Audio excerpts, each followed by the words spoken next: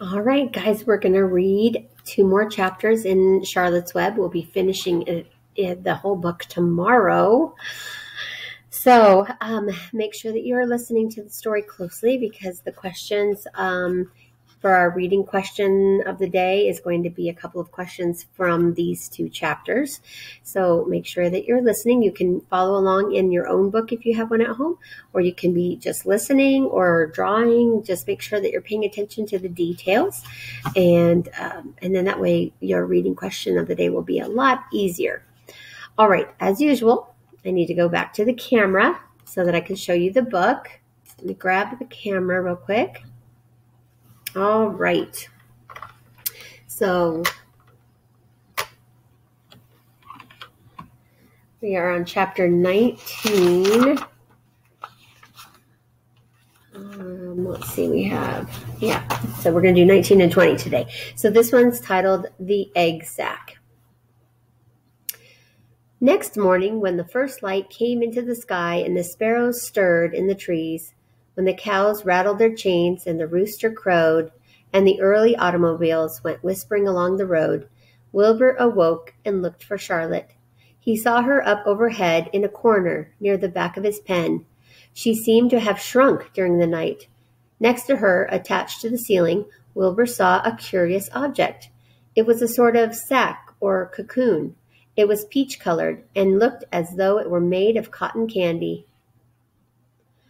"Are you awake, Charlotte?" he said softly. "Yes," came the answer. "What is that nifty little thing? Did you make it?" "I did indeed," replied Charlotte in a weak voice. "Is it a plaything?" "Plaything? I should say not. It is my egg sack, my magnum opus." "I don't know what a magnum opus is," said Wilbur. "That's Latin," explained Charlotte. "It means great work." So magnum opus means great work. "This egg sack is my great work, the finest thing I have ever made." "What's inside it?" asked Wilbur. "Eggs?" 514 of them," she replied. 514, said Wilbur. "You're kidding." "No, I'm not. I counted them. I got started counting, so I kept on, just to keep my mind occupied." "It's a perfectly beautiful egg sack," said Wilbur, feeling as happy as though he had constructed it himself. "Yes, it is pretty," replied Charlotte, patting the sack with her 2 front legs. "Anyway, I can guarantee that it is strong. It's made out of the toughest material I have. It is also waterproof. The eggs are inside and will be warm and dry."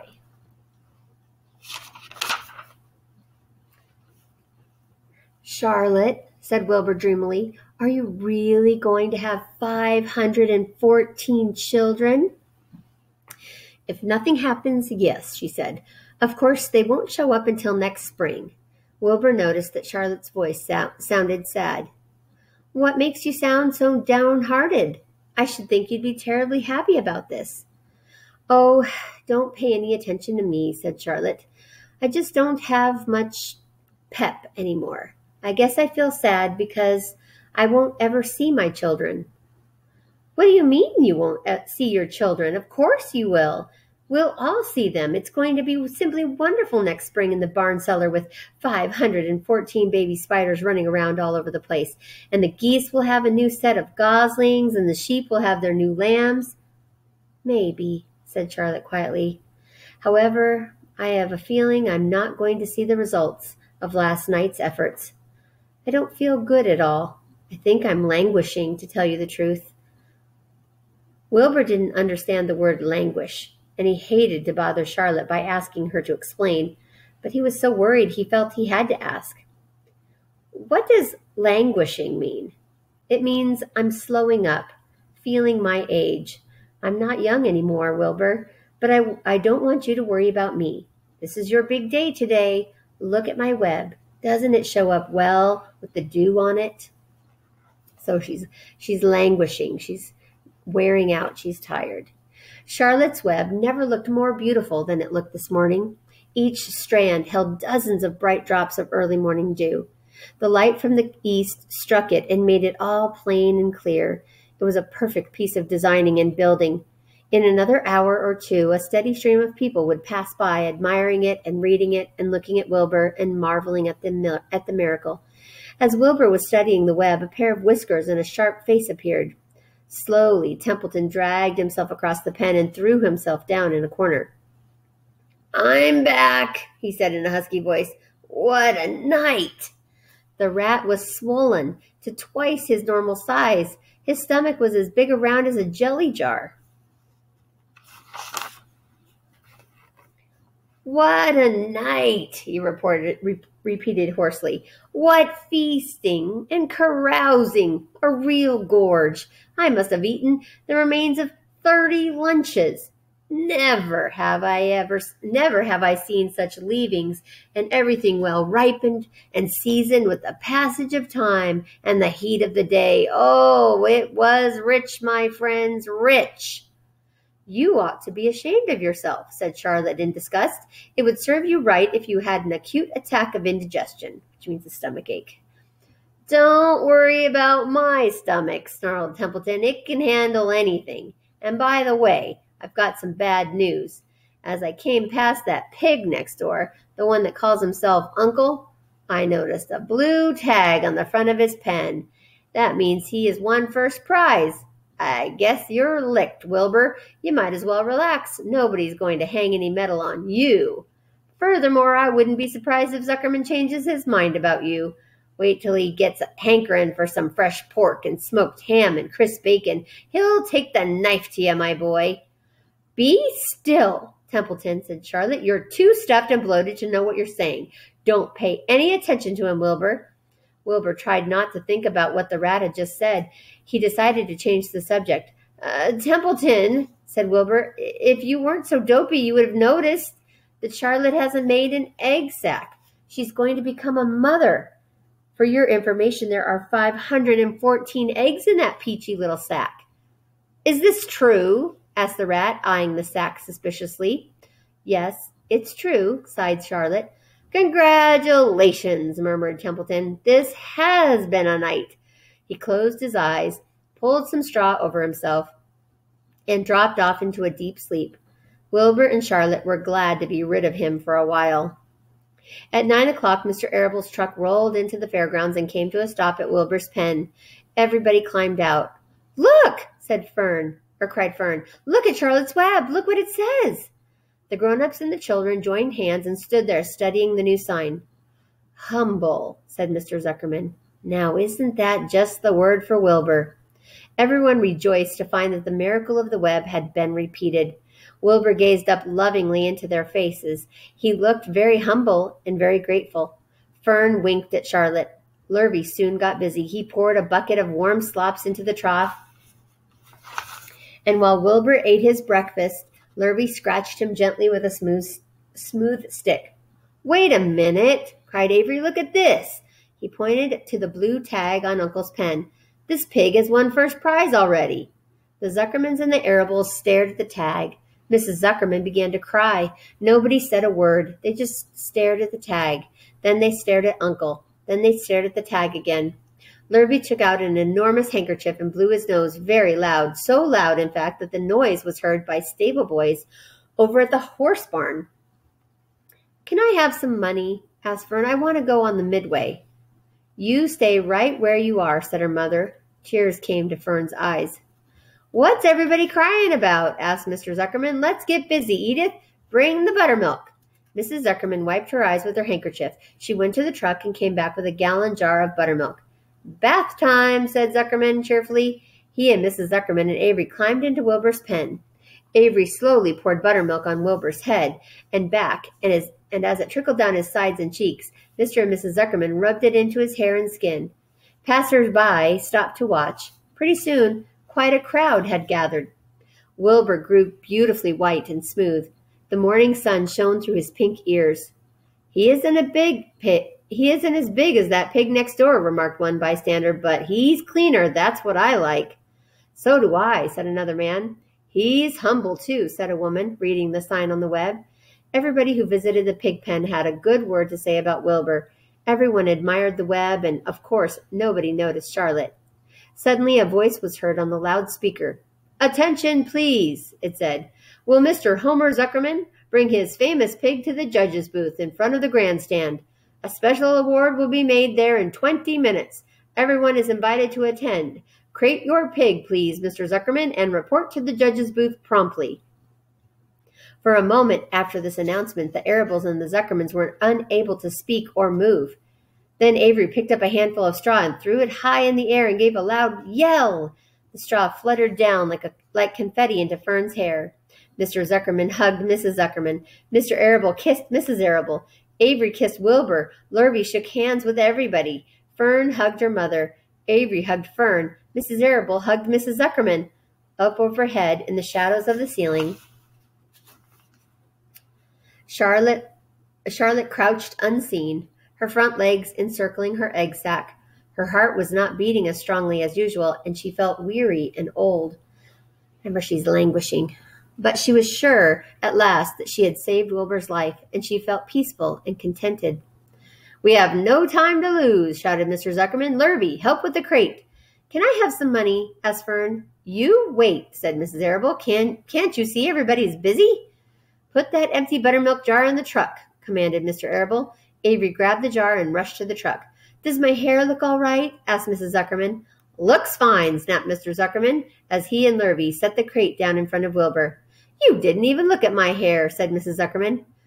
"You're all right, Edith," said Mrs. Arable. "Just keep calm." Templeton, asleep in the straw, heard the commotion and awoke. He didn't know exactly what was going on, but when he saw the men shoving Wilbur into the crate, he made up his mind to go along. He watched his chance, and when no one was looking, he crept into the crate and buried himself in the straw at the bottom. "All ready, boys," cried Mr. Zuckerman. "Let's go." He and Mr. Arable and Lurvy and Avery grabbed the crate and boosted it over the side of the pen and up into the truck. Fern jumped aboard and sat on top of the crate. She still had straw in her hair and looked very pretty and excited. Mr. Arable stared at the motor. Mr. Arable started the motor. Everyone climbed in, and off they drove to the judge's booth in front of the grandstand. As they passed the Ferris wheel, Fern gazed up at it and wished she were in the topmost car with Henry Fussy at her side. Chapter 20, The Hour of Triumph. "Special announcement," said the loudspeaker in a pompous voice. "The management of the fair takes great pleasure in presenting Mr. Homer L. Zuckerman and his famous pig. The truck bearing this extraordinary animal is now approaching the infield. Kindly stand back and give the truck room to proceed. In a few moments, the pig will be unloaded in the special judging ring in front of the grandstand, where a special award will be made. Will the crowd please make way and let the truck pass? Thank you." Wilbur trembled when he heard the speech. He felt happy but dizzy. The truck crept along slowly in low speed. Crowds of people surrounded it, and Mr. Arable had to drive very carefully in order not to run over anybody. At last, he managed to reach the judge's stand. Avery jumped out and lowered the tailgate. "I'm scared to death," whispered Mrs. Zuckerman. "Hundreds of people are looking at us." "Cheer up," replied Mrs. Arable. "This is fun." "Unload your pig, please," said the loudspeaker. "All together now, boys," said Mr. Zuckerman. Several men stepped forward from the crowd to help lift the crate. Avery was the busiest helper of all. Tuck your shirt in, Avery," cried Mrs. Zuckerman, "and tighten your belt. Your pants are coming down." "Can't you see I'm busy?" replied Avery in disgust. "Look," cried Fern, pointing. "There's Henry." "Don't shout, Fern," said her mother, "and don't point." "Can I please have some money?" asked Fern. "Henry invited me to go on the Ferris wheel again, only I don't think he has any money left. He ran out of money." Mrs. Arable opened her handbag. "Here," she said. "Here's 40 cents. Now, don't get lost and be back at our regular meeting place by the pig pen very soon." Fern raced off, ducking and dodging through the crowd in search of Henry. "The Zuckerman pig is now being taken from his crate," boomed the voice over the loudspeaker. "Stand by for an announcement." Oh, I got a little. Templeton crouched under the straw at the bottom of the crate. "What a lot of nonsense," muttered the rat. "What a lot of fuss about nothing." Over in the pig pen, silent and alone, Charlotte rested. Her two front legs embraced the egg sack. Charlotte could hear everything that was said on the loudspeaker. The words gave her courage. This was her hour of triumph. As Wilbur came out of the crate, the crowd clapped and cheered. Mr. Zuckerman took off his cap and bowed. Lurvy pulled his big handkerchief from his pocket and wiped the sweat from the back of his neck. Avery knelt in the dirt by Wilbur's side, busily stroking him and showing off. Mrs. Zuckerman and Mrs. Arable stood on the running board of the truck. "Ladies and gentlemen," said the loudspeaker, "we now present Mr. Homer L. Zuckerman's distinguished pig. The fame of this unique animal has spread to the far corners of the earth, attracting many valuable tourists to our great state. Many of you will recall the never-to-be-forgotten day last summer when the writing appeared mysteriously on the spider's web in Mr. Zuckerman's barn, calling the attention of all and sundry to the fact that this pig was completely out of the ordinary. This miracle has never been fully explained. Although learned men have visited, let me read that sentence again. Although learned men have visited the Zuckerman pig pen to study and observe the phenomenon, in the last analysis, we simply know that we are dealing with supernatural forces here, and we should all feel proud and grateful. In the words of the spider's web, ladies and gentlemen, this is some pig." Wilbur blushed. He stood perfectly still and tried to look his best. "This magnificent animal," continued the loudspeaker, "is truly terrific. Look at him, ladies and gentlemen. Note the smoothness and whiteness of the coat. Observe the spotless skin, the healthy pink glow of ears and snout." "It's the buttermilk," whispered Mrs. Arable to Mrs. Zuckerman. "Note the general radiance of this animal. Then remember the day when the word radiant appeared clearly on the web. Whence came this mysterious writing? Not from the spider. We can rest assured that. Spiders are very clever at weaving their webs, but needless to say, spiders cannot write." "Oh, they can't, can they?" murmured Charlotte to herself. "Ladies and gentlemen," continued the loudspeaker, "I must not take any more of your valuable time. On behalf of the governors of the fair, I have the honor of awarding a special prize of $25 to Mr. Zuckerman, together with a handsome bronze medal suitably engraved in token of our appreciation of the part played by this pig, this radiant, this terrific, this humble pig, in attracting so many visitors to our great county fair." Wilbur had been feeling dizzier and dizzier through this long complimentary speech. When he heard the crowd begin to cheer and clap again, he suddenly fainted away. His legs collapsed and his mind went blank, and he fell to the ground unconscious. "What's wrong?" asked the loudspeaker. "What's going on, Zuckerman? What's the trouble with your pig?" Avery was kneeling by Wilbur's head, stroking him. Mr. Zuckerman was dancing about, fanning him with his cap. "He's all right," cried Mr. Zuckerman. "He gets these spells. He's modest and can't stand praise." "Well, we can't give a prize to a dead pig," said the loudspeaker. "It's never been done." "He isn't dead," hollered Zuckerman. "He's fainted. He gets embarrassed easily. Run for some water, Lurvy." Lurvy sprang from the judge's ring and disappeared. Templeton poked his head from the straw. He noticed the end of Wilbur's tail was within reach. Templeton grinned. "I'll tend to this," he chuckled. He took Wilbur's tail in his mouth and bit it just as hard as he could bite. The pain revived Wilbur. In a flash, he was back on his feet. "Ouch!" he screamed. "Hooray!" yelled the crowd. "He's up! The pig's up! Good work, Zuckerman! That's some pig!" Everyone was delighted. Mr. Zuckerman was the most pleased of all. He sighed with relief.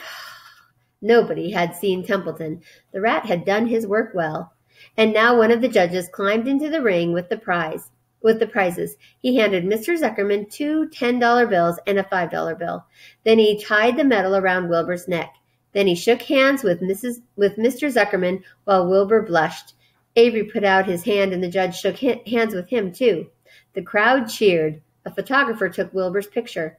A great feeling of happiness swept over the Zuckermans and the Arables. This was the greatest moment in Mr. Zuckerman's life. It is deeply satisfying to win a prize in front of a lot of people. As Wilbur was being shoved back into the crate, Lurvy came charging through the crowd carrying a pail of water. His eyes had a wild look. Without hesitating a second, he dashed the water at Wilbur. In his excitement, he missed his aim and the water splashed all over Mr. Zuckerman and Avery. They got soaking wet. "For goodness sake," bellowed Mr. Zuckerman, who was really drenched. "What ails you, Lurvy? Can't you see the pig's all right?" "You asked for water," said Lurvy meekly. "I didn't ask for a shower bath," said Mr. Zuckerman. The crowd roared with laughter. Finally, Mr. Zuckerman had to laugh too, and of course, Avery was tickled to find himself so wet, and he immediately started to act like a clown.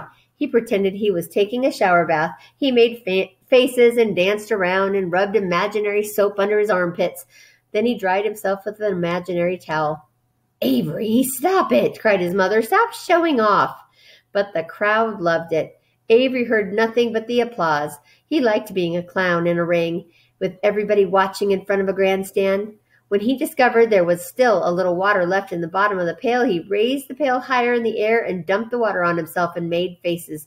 The children in the grandstand screamed with appreciation. Oh, let me close that. At last, things calmed down. Wilbur was loaded into the truck. Avery was led from the ring by his mother and placed on the seat of the truck to dry off. The truck, driven by Mr. Arable, crawled slowly back to the pig pen. Avery's wet trousers made a big wet spot on the seat. All right, so we will finish our book tomorrow.